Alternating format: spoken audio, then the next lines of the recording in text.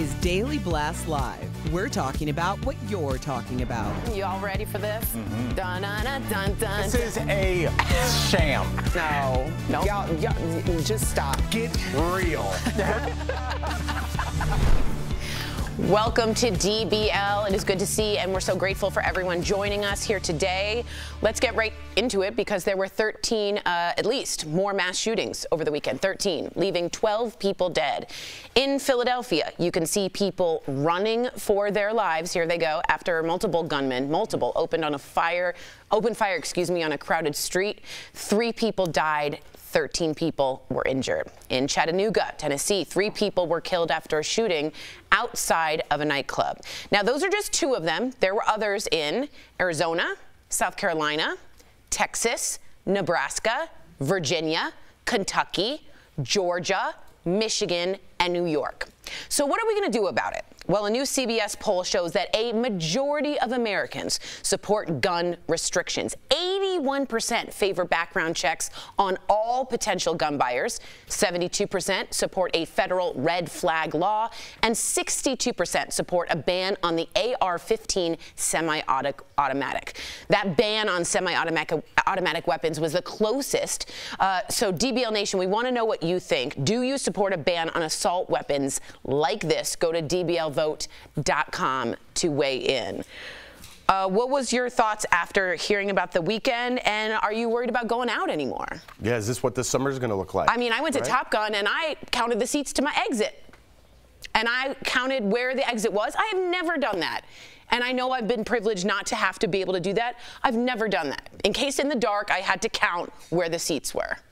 Yeah, I mean, I think everyone's asking, how do we solve this? How do we stop this? It's already way out of control. I mean, just you reading all those states, right? It's like, there's so many we can't even cover them, right? But these seem like logical answers to kind of put some, distance between having a gun and being crazy, right? It's like, we're not taking away anybody's guns. We have to stop with all that. Nobody's taking away your guns. Let's just make it harder for bad people to get them. I mean, it seems very, very logical. I don't even understand how Congress is not seeing that, right? I get the NRA funds a lot of the things. That's how government works. But it's like, we're not taking away your guns. We're just making it harder. Is there that much money in guns? Yeah, I was going to say, you talk about money, Erica. It's like, yes, I mean, it's so telling how much money is actually behind all of this, because when you're saying the majority of Americans actually, regardless of political parties, agree on this. Right. It's not none of this is shocking, because look at what's happened the past 2.5 years. It's like there is this mentality, okay, we're in a pandemic. Okay, well, it doesn't affect me, so I don't care about it, or it's not real, or it hasn't gotten to my neighborhood, it hasn't gotten to my home. And then as it went on and on, it started to get into your community, your neighborhood, your home. People you knew started dying. There were all of these things that made it more like we are in this together, right?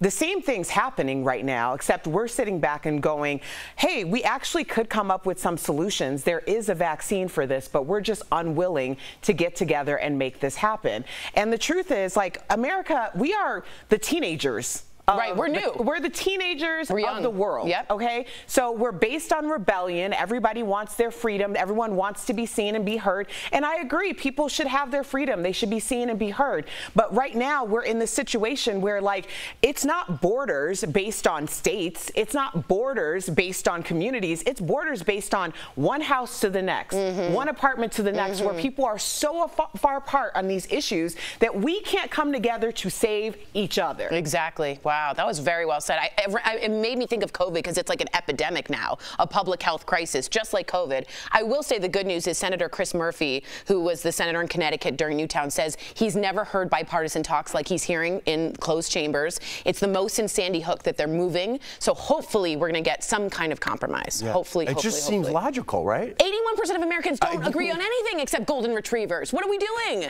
Fix it. I'm sorry. The poll says, do you support a ban on assault weapons? 83% of you, not surprising. 17% of you do not. All right, we do have an update. Why?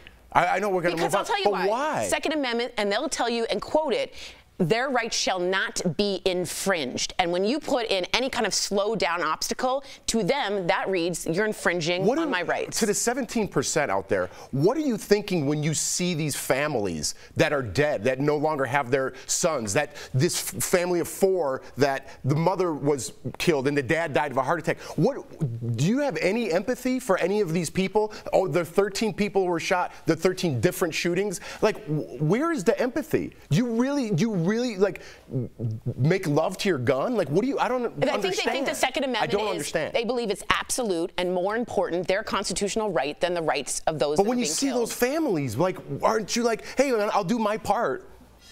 Because I just don't. I'm so confused. Because I think when some people don't want to give even an inch because they feel like the mile will be taken from them. Like, I am a responsible gun owner. I have said that before. When I got certified and I did my tactical training, I trained with police officers. Like, I had an understanding. We walked through the home, an understanding of what my responsibility was with this weapon. Sure. If all the laws changed and they were like, hey, you need to give this back for this reason, or we're going to buy it back from you, I would be the first person in line. Right. Like, I don't understand the resistance when we're talking about responsible gun ownership. America is gun crazy. We are built on guns. We are gun fanatics. I mean, we really are. We do have an update on the school shooting in Texas. This Uvalde mom is now saying police are warning her to stop telling her story or else she'll be charged with a probation violation for obstruction of justice. Now, during the shooting, she was handcuffed by police after begging them to rescue her kids. Once the handcuffs were off, she did a mom thing. She jumped over the fence, ran in, and saved her 2 sons. This funeral home worker is also speaking out about the police response. He witnessed the gunman crash his truck. He went for help, but the gunman opened fire and ran into the school. The worker says he was prepared to confront the gunman with his own gun when police told him to stop. Now, we're hearing a lot about this Uvalde. I just want to let you know 40% of the budget of Uvalde goes to security. 40%. The man we are hearing from the New York Times, Arredondo, the man who called it a barricaded hostage situation, had no radio on him the entire time. He didn't know kids were being shot because he didn't have his radio. Ears? Yeah. Apparently he and the people that did go in heard the shots, and the last things they heard as they went in was do not breach. And they went against what Arredondo said. What do you guys make of this? Well, they botched it. I was going to use another word, but yeah, they botched it, right? Why isn't he fired? Why isn't he? He definitely should be, but again, I think this is like, nobody think it's coming to their home, right? Nobody think they're going to be in this situation, right? And they're all like, they just had training too on what to do. 2 months ago. Right. So it's like they had proper training on what to do, but I think when it hits you, you don't know what to do, right? It's that fight or flight. Right. He messed up. But then they had a school council meeting, right? This was just yesterday. I believe it was yesterday. And they basically didn't bring him up, didn't discuss him, even though 2 people got up. They wanted him fired. No discussion about him at all. What's going on in Uvalde? And didn't he run for something after? Like he was elected to city council. Yeah, he had already been voted in. They had just elected him. I want to make that clear. Sorry. But yeah, go ahead. But they went through and like actually put him on the city behind closed doors. Right. That's right. There's no excuse for this. In fact, it's embarrassing. Like, honestly, I don't know how this man could ever sleep at night ever again in his life. Thank you. The idea that we aren't, or he isn't coming out to just hold himself accountable and responsible. It also tells you, like, in certain towns, in certain cities in this country, how things are really operating. I mean, look at how the country as a whole operates, and it's all about who has the power construct. It doesn't mean anything to anyone who isn't sitting in one of those seats or receiving 40% of that funding. I totally agree, and what I thought was interesting is only 2 people felt the need or felt comfortable enough to sign up to speak at that city council. I wonder how that town is run, is all I'm saying. Speculation on my part, but is there a fear there that they can't go to those people? Well, allegedly, there has been people who have been absolutely threatened by coming forward, including allegedly the woman who saved her children. You're right. Coming up on DBL, several professional baseball players, maybe you guys have heard of this, take a stand against wearing pride logos on their uniforms. Is there any problem with them saying no? Plus, what was Brad Pitt like before his Thelma and Louise days? We talk with an A-list acting coach, Margie Haber, about what it was like working with him before he got big.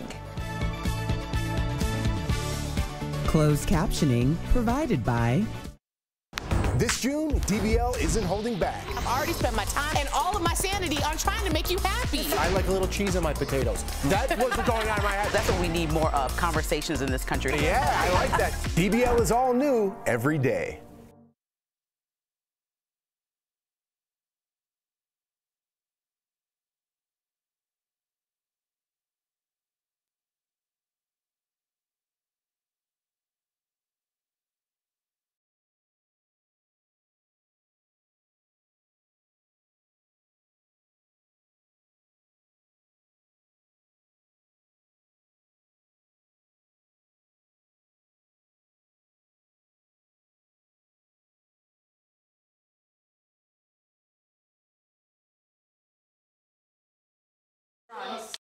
We want to support our girl, Lindsey Granger. You again.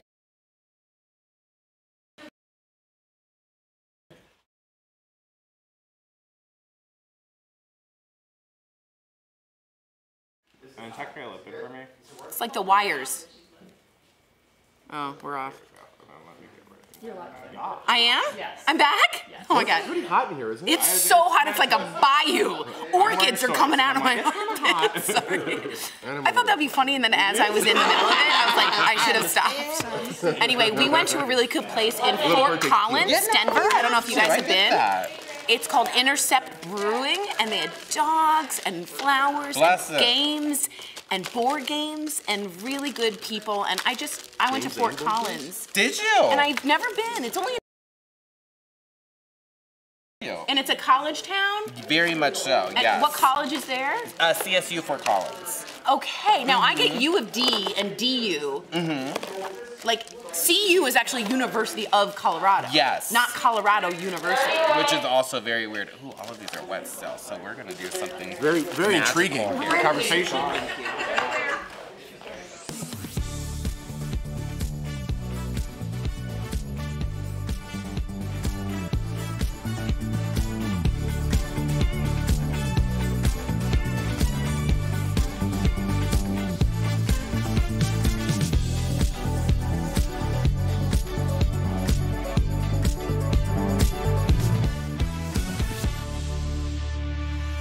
Welcome back. It is Pride Month, and a lot of baseball teams host Pride games where they welcome members of the LGBTQ plus community to the stadium. But check this out. 5 players, and may I remind, they're all pitchers, I thought that was interesting, from the Tampa Bay Rays refused to wear the Rainbow Pride logos on their uniforms. They said their religious beliefs wouldn't allow it, but they're insisting that they are still welcome, the LGBTQ community. These are the Pride logos that all the other players on the team wore. So I just want to get your first take on, do you think they should be able to abstain? And then what do you think the message is, and perhaps Tampa Bay could have been a bit more organized with communicating to all their players before they started this? What do you think, Erica? You know, I like to know where people stand.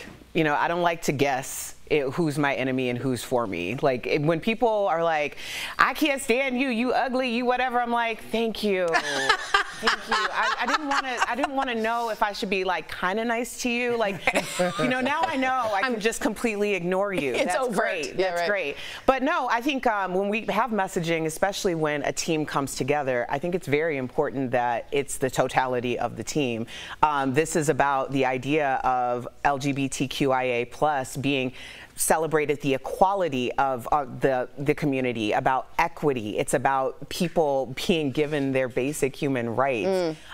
So if whatever your religion or whatever is against that, then I think it's very telling.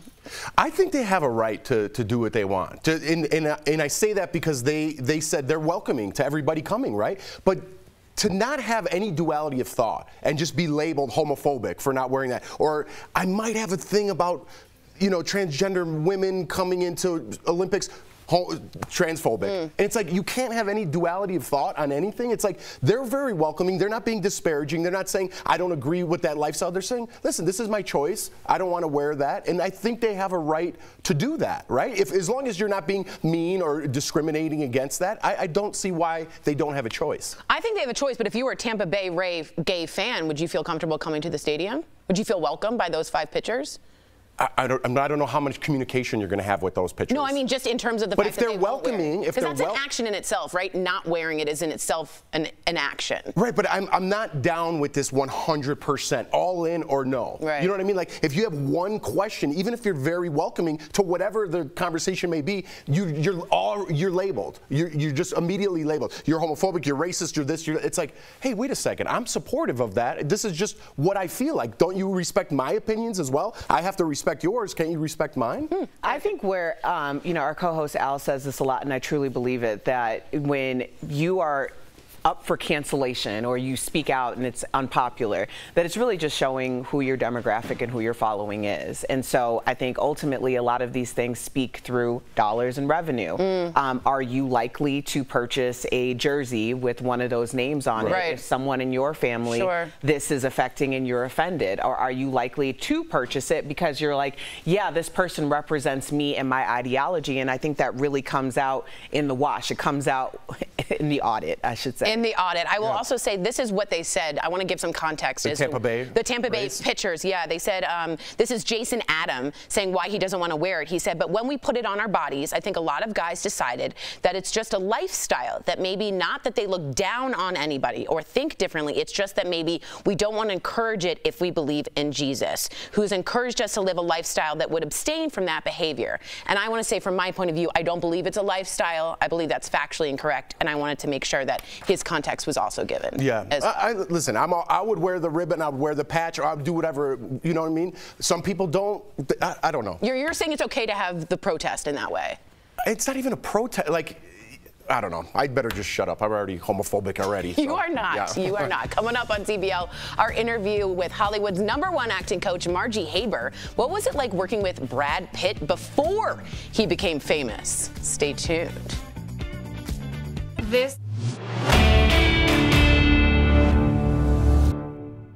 You may have seen headlines or claims like these. U.S. COVID cases 6 times higher than last year. COVID cases are 5 times higher now than last Memorial Day weekend. But is it true? Let's verify. Our sources are the CDC, the North Carolina Health Department, and Forsyth County Public Health Director Josh Swift. We checked the national and state numbers. We're looking at case numbers from May 26, 2021, which is the last business day before the holiday weekend. Nationwide, there were just over 23,000 new cases. On May 26 this year, it's more than 124,000 cases. That's about 5.3 times higher than last year. We get updated state numbers every Wednesday. On the Wednesday before Memorial Day last year, 802 cases were reported. This year, it's just over 28,000 cases. That's about 35 times higher. And those numbers may not even show the whole picture. You talk to a lot of people that say they had COVID, but they did it through an at-home test. So that's so our numbers, what we're showing on our website, is still not the true number because that doesn't include at-home tests. But experts say case numbers don't tell the whole story. Hospitalizations are a better gauge. Around this time last year, the state reported 25% of COVID patients were hospitalized, about 600 people. This year, it's down 10%, about 500 people. So we can verify, yes, COVID cases nationwide are 5 times higher than last year. At the state level, they're 35 times higher, but hospitalizations haven't budged.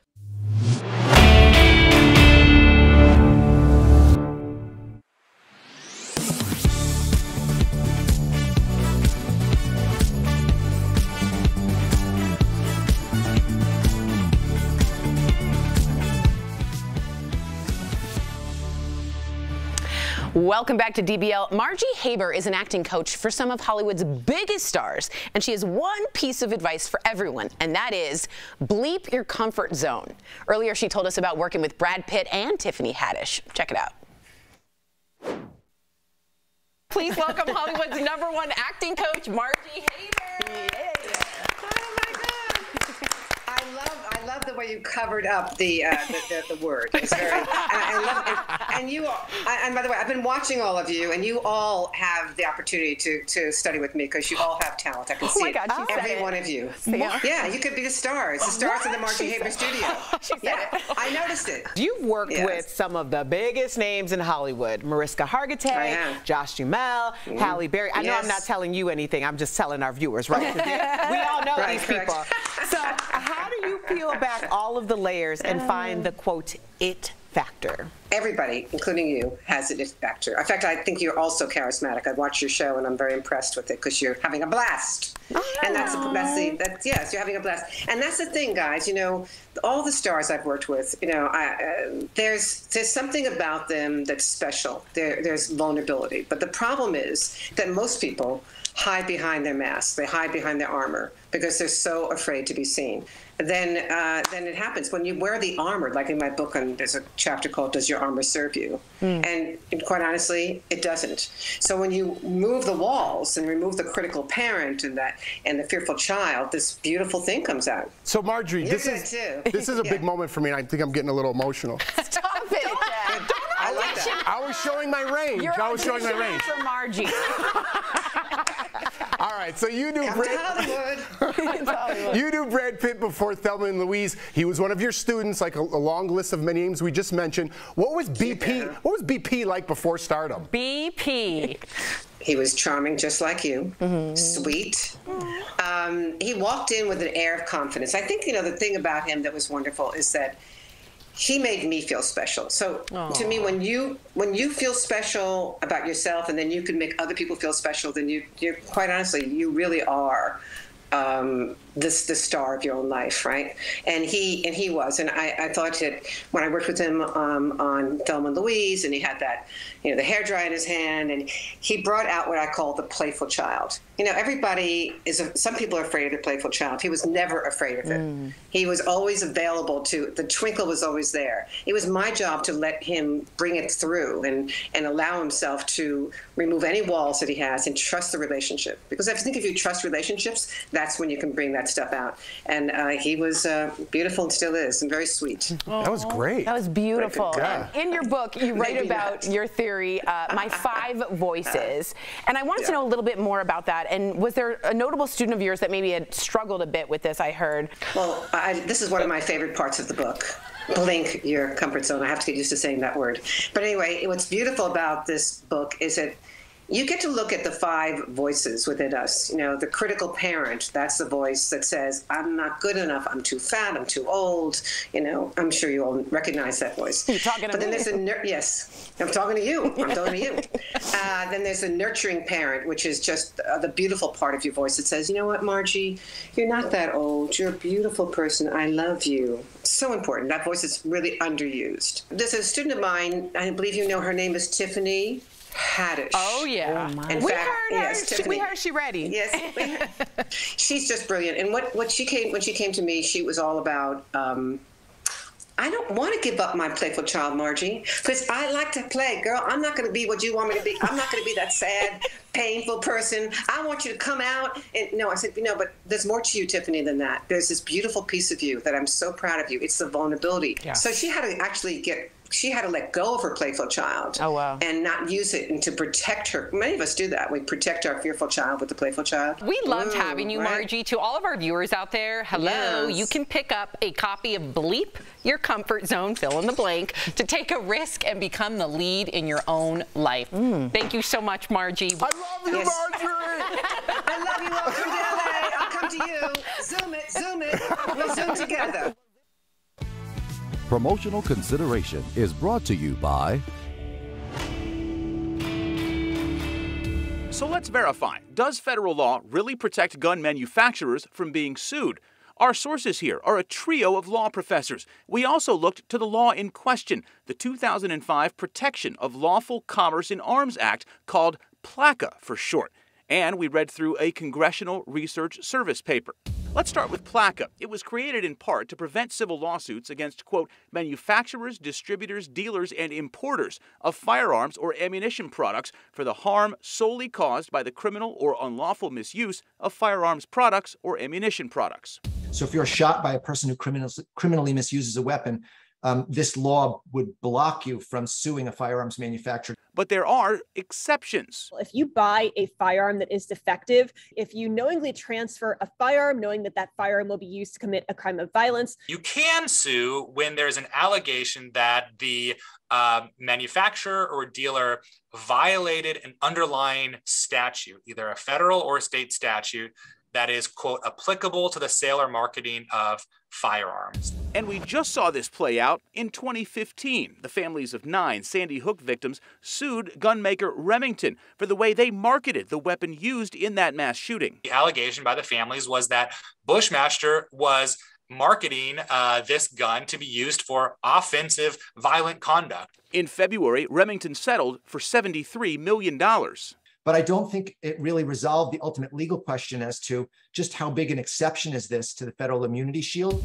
So we can verify that, yes, a 2005 law does protect gun makers from being civilly sued simply because their guns are used in a crime. However, it's not complete immunity, and some states have laws giving even more immunity to manufacturers than PLACA. With your Verify, I'm Adam Longo.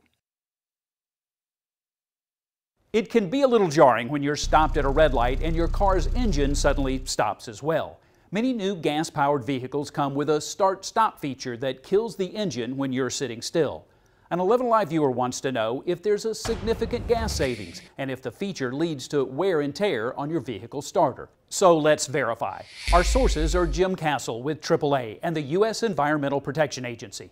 Castle tells us that the intent of the feature is to save gas. They found all different ways, lighter oil, lighter parts, start-stop technology. So yeah, it's there to save fuel, without a doubt. AAA tested the start-stop feature on 3 different vehicles and found the feature improved fuel efficiency as much as 7%. The EPA is a little less encouraging, estimating the savings at anywhere from 4 to 5%. But what about wear and tear on the starter? Castle says the feature does put more pressure on the starter, but the cost shouldn't outweigh the savings on fuel. We've definitely, seen a couple of issues, not many at all. You probably won't see starter issues for, years. So we can verify it's true. The start-stop feature will save you money on fuel, outweighing any issues that may arise with added pressure on your vehicle's starter.